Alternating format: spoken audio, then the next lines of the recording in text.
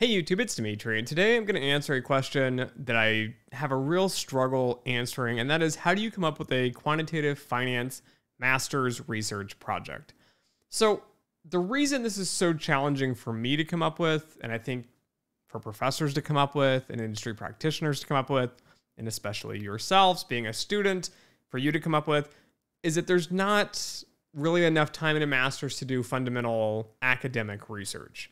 And that's going to be the first main problem here. So trying to realize this when you pick a topic, a master's degree, whether it's a year to 2 years, it's not enough time to research anything in great depth, come up with some sort of great, fundamental, groundbreaking research.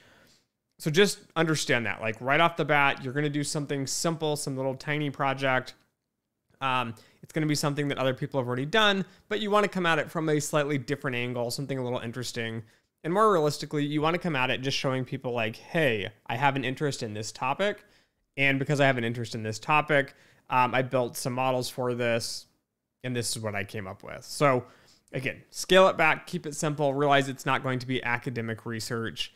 I wouldn't worry about publishing anywhere. I don't know. Some master's programs might think they can, but no.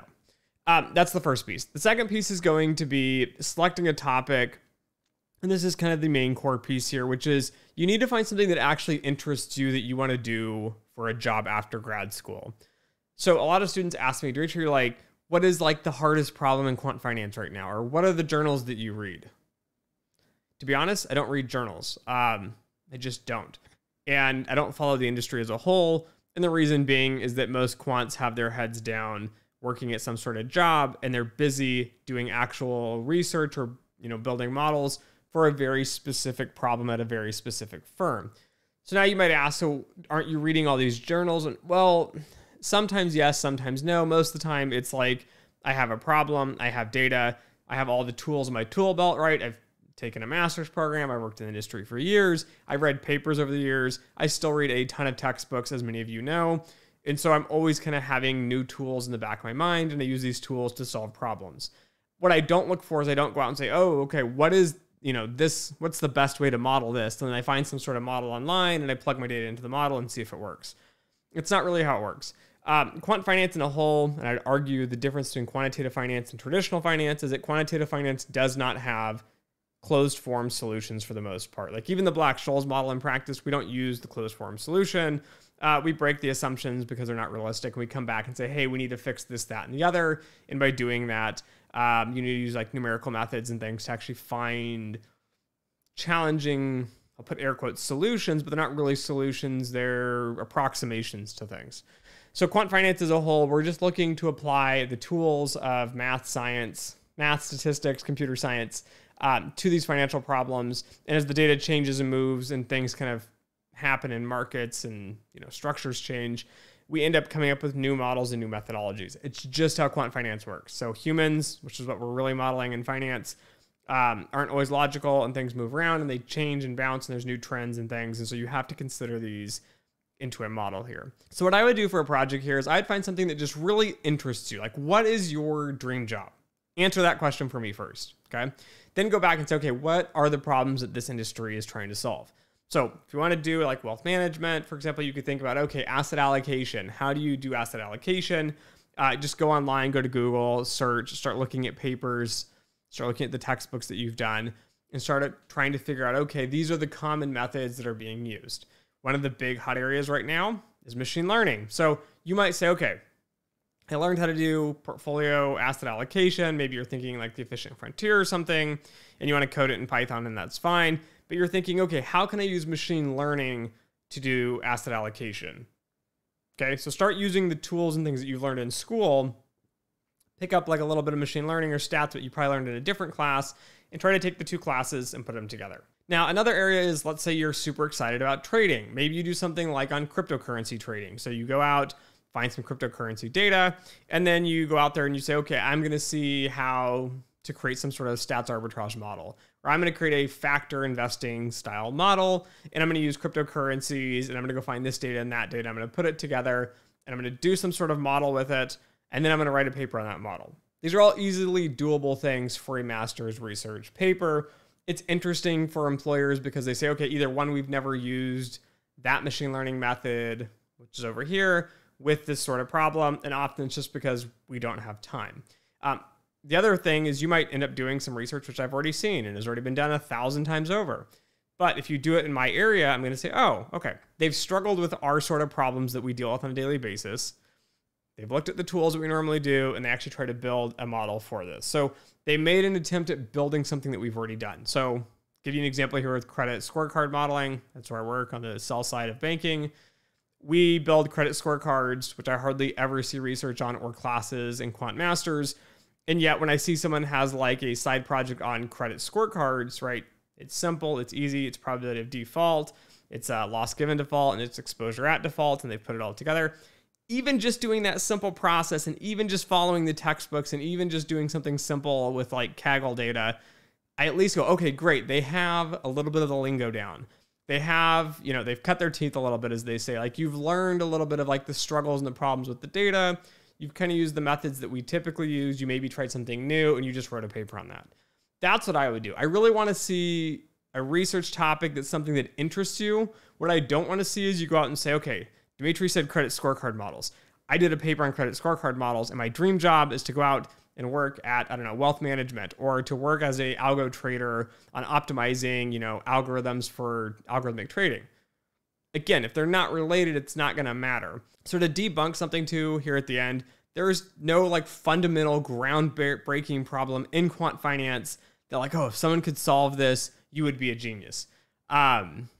If there is one of these problems out there, there are some problems similar to this. Like, you're not going to be able to solve it in a very, very short amount of time and even write a paper on it in that short amount of time here. So those are kind of things to think about here. Pick something that interests you because you want employers to actually hire you to do the similar thing.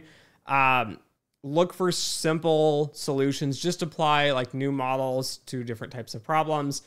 And finally, I'm going to talk about a few hurdles here to think about as you're wanting to do research. Getting data is extremely challenging, and this will limit what you can and can't do. And this is part of the fundamental, discussion here of my, why it's such a challenging problem. I do solve problems at work, and I've even created a new methodology for a statistical model in a very, very niche, specific specification of like, you have to have a very specific problem and it has to be structured in a very specific way. And yet I've never written a paper on it. But the difference is I have the data for this. I had an actual real world problem on this. I've seen this similar problem in data structure in a few different spots, again, at banks, but it's their data. So like, I can't even use that data to write and publish a paper. Now I can write a paper on the general theory of the modeling itself, but again, I can't get that data. And I know a few universities have talked to me and they're frustrated, they're mad because they have students who need to do research projects or papers or internships, and yet they can't get the data from these banks or trading firms or institutions to actually do the research on. So data is going to be your biggest hurdle here. You need to find a problem that's interesting, that's short, that's sweet, that's in your area of interest, that you can actually find data on. I would search on Kaggle. So again, this isn't really solid advice for academic research. We would never accept data from Kaggle for a research problem. There might be a few fields that might, but in general though, no, you're not going to get great stellar data. Now, trying to find good data is extremely challenging. And often like banks, for example, when we purchase data from like credit bureaus, we spend millions and millions and millions of dollars to get data. So we're not just going to give it up. And you're not going to be able to get millions and millions of dollars to get data. So look for sources, start on Kaggle, look at stock pricing data. Also look at like Bitcoin or like, the crypto world. There's more interesting things you can do in that side. Again, look at traditional problems, apply machine learning. Those are kind of good areas to start with. Things are a little bit new, but again, you can keep it fairly simple. Just find some data, and then maybe like traditionally they use logistic regression. Try using a decision tree or a neural net or something different, and then try to tie the two kind of ideas together and then write a paper on that. So I really wish I had like some stellar advice for you guys, like, oh, this is like the most groundbreaking journal, and this is like topics you can find and things you can do. But unfortunately, most of us are just super busy with our heads down with proprietary data, solving problems. And often most of these problems we can solve with the tools we have. We're not looking for breadths of information or different papers that have been published. And yes, I do read papers occasionally, but to be honest with you guys, I find them just by Googling. Like I will Google, some specific problem, like a biased data problem that we have on some specific type of credit data. And I think we should be using, this methodology and it's not working. and then I have to dig through the math and the first principles on why it's not working. But I will also Google it because I know I can find online half the time papers on people who have tried different approaches. But that being said, that's not science. That's not rigor. You still have to read the papers, try to figure out if they actually have any value or meaning in them. So anybody can do research, anybody can publish a paper these days. And so trying to make sure you have good quality materials, and then again, going through the ideas and processes and looking at the first principles is important to see if it's going to actually work in the real world. So anyways, I'm sorry guys, I wish I had better advice for you on this, but those are my tips and tricks on finding a research topic. Again, you can even search like quant research topics and find all kinds of things out there available. If you don't, do informational interviews as well with alumni, like search people online on LinkedIn that have quant finance background, say, hey, I'm interested in doing, trading, and you work in trading. Would you mind talking a little bit about your job? Just learn as much as you can about it. And then you can kind of take those ideas, write notes down, Google some of that stuff, and then try to find like an interesting topic based on that. So anyways, thanks for watching. And as always, until next time.